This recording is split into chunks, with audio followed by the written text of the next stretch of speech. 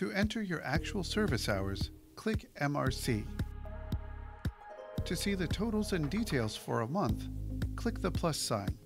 You can see each person, the percentage of individual cost, the individual cost amount, and the daily billing unit, or DBU.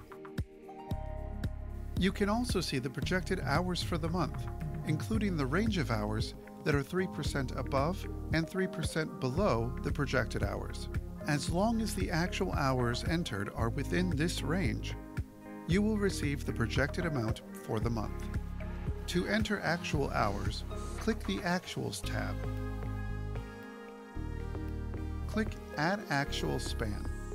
Add your spans at your desired frequency, weekly, bi-weekly, or monthly. Enter the start and end date for the span. You have 30 days after the end of the month to enter actual service hours for that month. Enter the total hours for the dates entered. Enter any competency hours if applicable. Click Save. Click the plus sign to see actual hours you have just entered. You can edit or remove the entry. If you bill weekly or bi-weekly, you can click the MBS Excel file to download your billing file to submit in the eMBS application for payment. When you have entered the actual service hours for a month, under the Projected Costs tab, you will see the utilization status. In this case, the actual service hours were within the projected hour range, which is 3% above and 3% below the projected hours.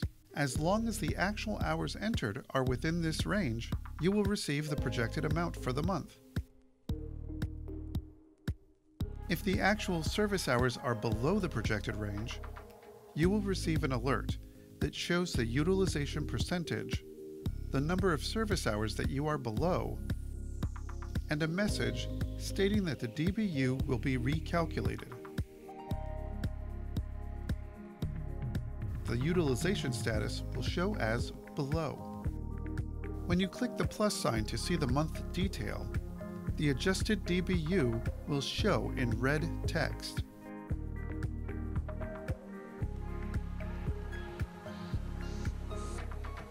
If the actual service hours are above the projected range, you will receive an alert that shows the utilization percentage, the number of service hours that you are above, and a message stating that you may contact your local County Board of Developmental Disabilities for an adjustment to the Cost Projection Tool, or CPT.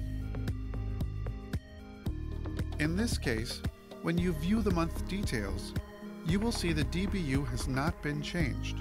The CPT has to be adjusted, finalized, and authorized before the changes will appear.